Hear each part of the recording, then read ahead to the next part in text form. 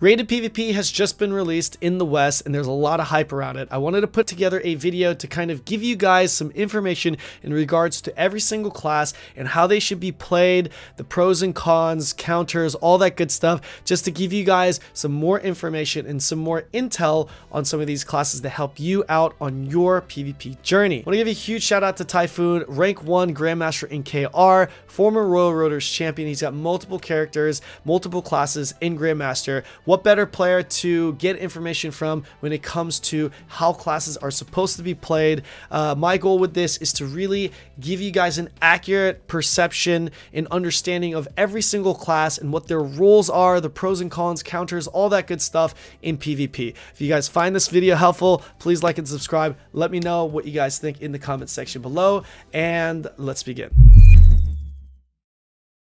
Berserker is the first class on the list, and the role of this class is a melee damage carry that gets setups by their team.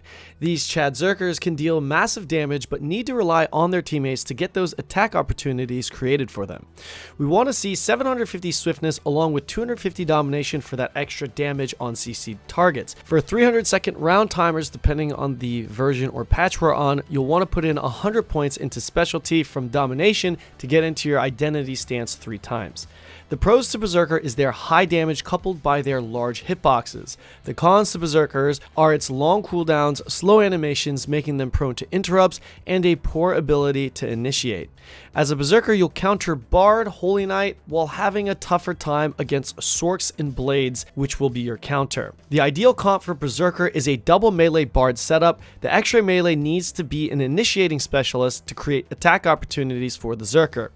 Outside of the damage buffs and hard CC protection that the Bards provide, we don't really want to use Pally as a support here because Pally is more of a melee support, and a 3 melee comp is never ideal due to its positioning disadvantages. And remember, we're talking about the ideal team composition here. Gunlancer is next, and this class is known to be a frontline defensive off-support class. Outside of their solid support ability, Gunlancers specialize at countering initiators. Gunlancers have a couple of options with their secondary stat for PvP, as we like to see 750 swiftness coupled with either 250 endurance or 250 specialty. I'm going to predict that the Western audience is going to lean towards maximizing damage here by using domination, but at the higher levels of competitive play, in Korea at least, players prefer either endurance for the increased tankiness and effectiveness of their support skills, or 250 specialty to increase their uptime on their meter, allowing them to have higher uptime on their level 2 super armors. Gunlancer pros include being strong versus most melee, damage reduction and shields for their teammates, and a solid awakening skill that provides a lot of map control, damage, and utility in the form of CC protection for their team. Mobility and chasing ability, however, would be the major cons of this class. As a Gunlancer, you can expect to counter Strikers, Wardancers, and Scrappers while struggling against Sorceress, Gunslinger, Deadeye, Shadowhunter as your counters. Ideal comps for this class would be a 1 melee, 1 ranged, 1 Gunlancer, or double ranged Gunlancer. This would be really the only comp viable for a double ranged at the moment. Rounding out our final warrior class, Paladin is one of the 2 main support classes and is considered melee support. Every top player in Korea would tell you 750 Swift, 250 Endurance is the way to go. However, I can personally tell you that a lot of Western players, even some top tier Pallies in RU, will recommend 250 Domination for the extra damage. Korean players believe this to be a poor trade-off though, seeing as the Endurance gives you a lot more tankiness and effectiveness on your shields, which they believe to be ultimately more important than the extra damage from Domination. Paladin is extremely powerful in the current meta as they have solid damage despite being a beefy support class. The burst potential, even while running Endurance as your substat, is very solid. Weaknesses of Paladin can, but not always, include mobility depending on which skills you take. Technically, uptime on damage would also be a con, but let's be real here, as a dedicated support class, listing that as a con would just be ridiculous. This class currently has very few substantial weaknesses considering its role. As a support class, you really don't hard counter anything. Classes that will give you a hard time, however, include Berserker, Blaster, Wardancer, and Soulfirst. These aren't even really hard counters, just classes that can actually pose a threat to Paladin, as they are all high damage dealing classes. Ideal comps for Pally would include 1 range, 1 initiating melee alongside the Paladin. Sorceress is known to be an overall balanced class with the role of a ranged damage carry. Sorcs will be running 750 swiftness alongside 250 domination for that extra damage on CC targets. Some pros for this class include high damage, mobility in the form of a long range Blinkz, and large hitboxes. Cons can include being very vulnerable when having no meter and not being able to create attack opportunities as an initiator at the higher levels of play. However, this is certainly not the case at the lower levels. Sorcs will have the advantage countering classes like Bard, Artillerist, Berserker, Warlord, and Soulfirst, while being countered by various range classes such as Deadeye, Gunslinger, Shadowhunter. Ideal classes to join a Sorc would be one melee plus a Paladin. Bard is one of two main supports in PvP, more specifically a ranged support. You can say it is the less offensive support of the two. Much like the Paladin comparison with stats, every single Korean player will say to run 750 swiftness along with 250 endurance for the much needed tankiness and boost to support skills. My good friend Laufie, who's a master bard and RU, will tell you to run domination for the extra damage, mainly coming from Soundholic, and that the extra endurance isn't really needed due to the uptime on your support skills it could provide itself. Most of the time you'll be using your Soundholic against grounded or hard CC targets in combo with your prelude, but keep in mind you do not get the extra damage from domination against staggered targets or targets under the paralysis effect. Korean players are heavily against the idea of running domination as Bard is naturally the squishiest class in the game. To name off some pros, Bard can provide the only team-wide hard CC resistance in the game along with both defensive and offensive buff skills while maintaining a lot of level 2 CC resistances up to 4 in the current meta build. Cons include having a clear weakness against range classes as well as being very vulnerable when alone. Carry potential is also very poor due to its lack of damage, making bards very reliant on teammates to get the job done. Like all main supports, we won't be listing out the classes you counter as your focus is to do just that, support. Classes that will, however, give you a difficult time would be classes like Sorc, Shadowhunter, Berserker, and Scrapper. Let me just start by saying that sharpshooters are currently in a bad state. I never want to deter players from playing a class they like, so I will say this. You can fully expect this class to receive buffs now that the Royal Roaders tournament is over. Back on topic here, sharpshooters want to be running 750 swift along with 250 crit. The majority of your damage will come from either unsuspecting foes or players under paralysis, so domination is definitely not the go-to here. Pros are really hard to list, which makes this one of the worst classes, but the two things that would be the standout features in sharpshooters kit would be the stealth and a very large hitbox on their hard CC skill Claymore. We could also throw in a hard CC immunity to one of their movement skills as well. The cons for sharpshooter is that it's just not easy to deal damage as a damage carry class. It takes way too long to get the damage off, easily interruptible, and very, very predictable. When it comes to the classes you'll counter, we actually couldn't think of one for a little while until we thought, oh, I guess we could put Blade down for this. Classes that counter sharpshooter, however, include Deadeye, Gunslinger, Shadowhunter, Scrapper. Ideal comps for sharpshooter would be one melee and pally alongside the sharpshooter, or a Gunlancer in range for the double ranged comp. You would think that a class with guns would be ranged, and while having long range skills, Deadeye is actually a ranged / melee hybrid damage carry. 750 swiftness and 250 domination is the stat priority here. Pros include an abundance of super armor, 4 to be exact, 3 of which are in the pistol stance, along with a solid ability contributing to map control with high damage. The largest drawback with Deadeye is that they actually need to be close range to get their combos out to deal maximum damage. This is a lot of risk due to the fact that they're categorized as a range class in the game, making them naturally squishy and requiring them to come in close range to deal damage, which can be dangerous.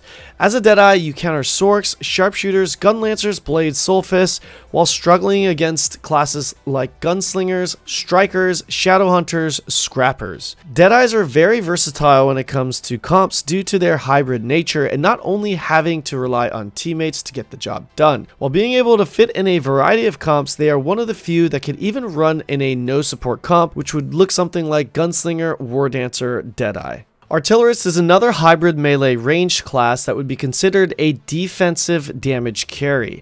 Artillerists have the highest wombo combo damage and is a direct counter to a lot of melee classes. High level career play runs 750 swiftness, 250 expertise, the only class running expertise, while the majority of Western players prefer running 250 domination for the extra damage. Expertise increases the CC duration of targets, and the logic behind running that here is that your damage is less reliant on your long wombo combo that will for sure get peeled most of the time or mitigated at the very least at the higher levels, as you can land skills like Missile Strike with a single CC running expertise. Pros for Artillerists include high damage, solid uptime on level 2 CC resistances in map control, while the cons for Artillerists would include being easily interruptible, not great at quick peeling due to skills coming out slow, as well as the weakness versus range classes. As an Artillerist, you'll counter classes like Gunlancers, Paladins, Strikers, Wardancers, Scrappers, while struggling against classes like Sorceress,